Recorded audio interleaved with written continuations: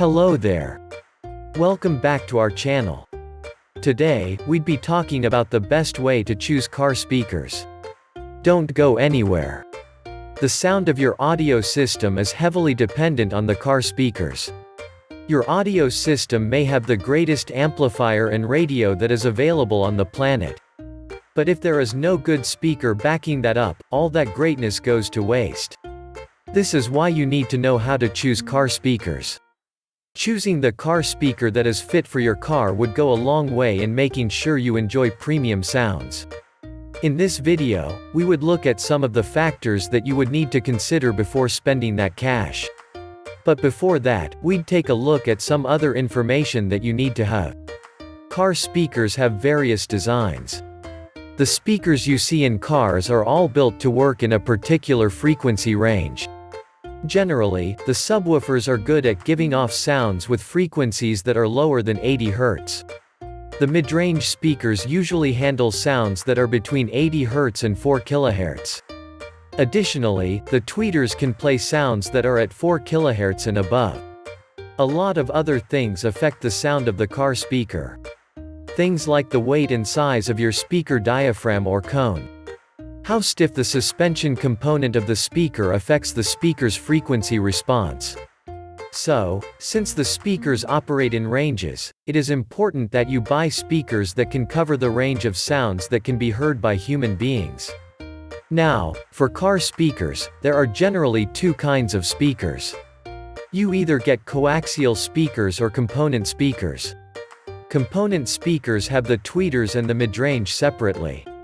You would usually find the tweeter on the dashboard, high on the door or sitting comfortably on the car's pillars. The speakers are placed on high so that it would feel as though the sound is coming from before you instead of from the legs. However, midranges of the component speakers are usually located at the dashboard or factory door. On the other hand, coaxial car speakers usually have two kinds of drivers that are separate. The accompanying tweeter is mounted with the midrange. The tweeter sits atop a post which extends upwards to the speaker's center. It is quite easy to install coaxial speakers, unlike component speakers. This is because the coaxial speakers just have two pieces instead of four like you find in the component speaker. Whether you choose a component speaker or coaxial speaker, you've made a good choice. But you have to understand that some of the great options for speakers around the world are usually made as component speakers. One common thing that you find among car speakers of high quality is a strong crossover network that is passive. Tweeters need to always limit the frequency range which is directed to it. For an audio system that is well set, the midrange and the tweeters have a way of handling similar frequencies. Once the audio system finds that the midrange is playing a frequency that is already being played by the tweeter, it filters out that of the midrange. Tweeters also help to give some foundational tuning to the overall audio system. It is best to test the speaker in the car. Most times, people have personal opinions when it comes to accessing how a speaker sounds. But that does not mean you cannot make the right decision when it comes to listening to the speaker.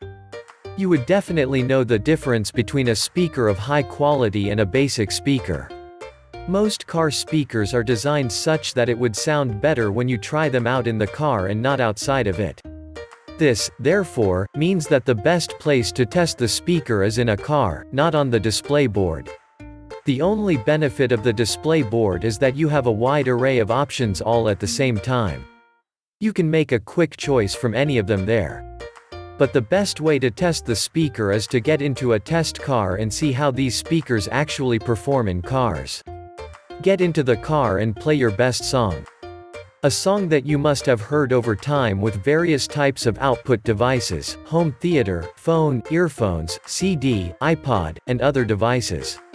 Play the song, then listen to varying parts of the song.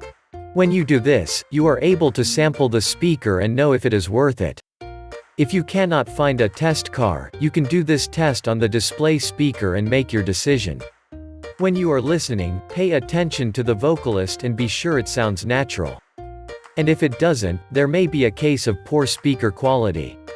Most speakers with low quality send out unwanted resonance from the speaker's midbass region. You could also listen to make sure that the speaker does not sound nasal or harsh, those are usually caused by poor speaker design. You should also pay attention to the high-pitched sounds, they sound like hi-hats or cymbals. They should have detail and clarity. You should listen to how the speaker transits from one frequency to another. Drumming is one of the best ways to test and see if a speaker can send out a wide variety of frequencies. It also shows how well a speaker can transit. How to choose car speakers. The size matters.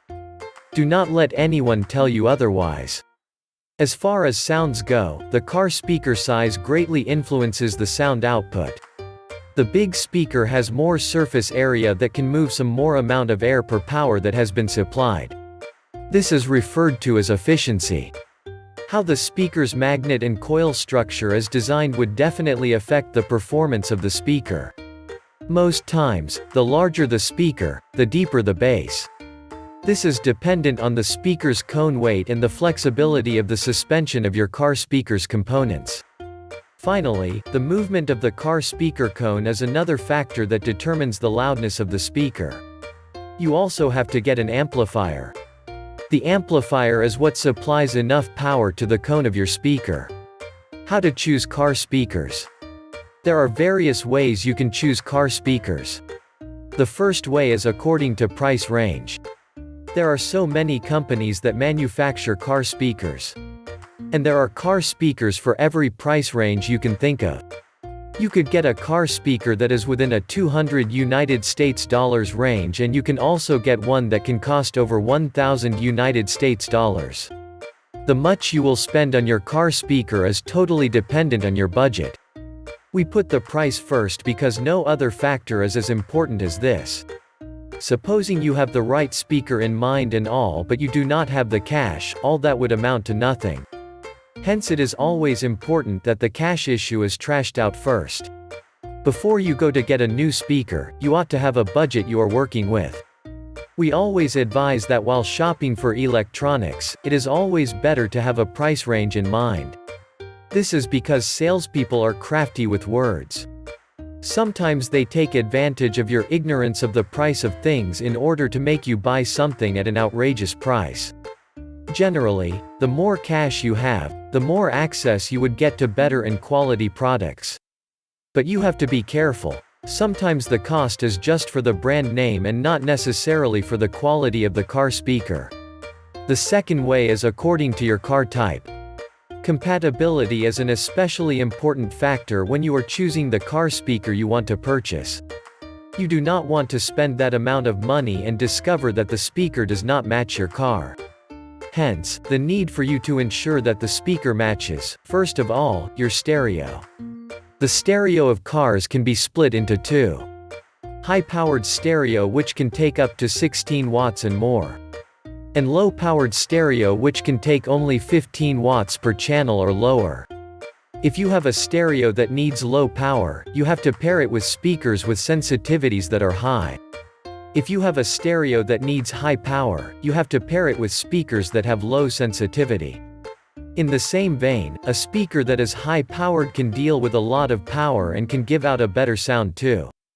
Now, if you are interested in getting the best out of your car's audio system, you might want to do more than just buy the speaker. You should consider getting a fresh stereo that would match the speakers, more like putting new wine in a new wineskin kind of thing. Secondly, you have to match the speaker to your car. It is not every speaker that can fit your car. So, before you flip out your credit card, you have to make sure that the speaker you are getting would fit the car. To know which speaker will be compatible with your car, you can check the speaker's user manual for information. Or you can simply ask the salesperson available. They would definitely help you out in selecting the speaker that would match your car.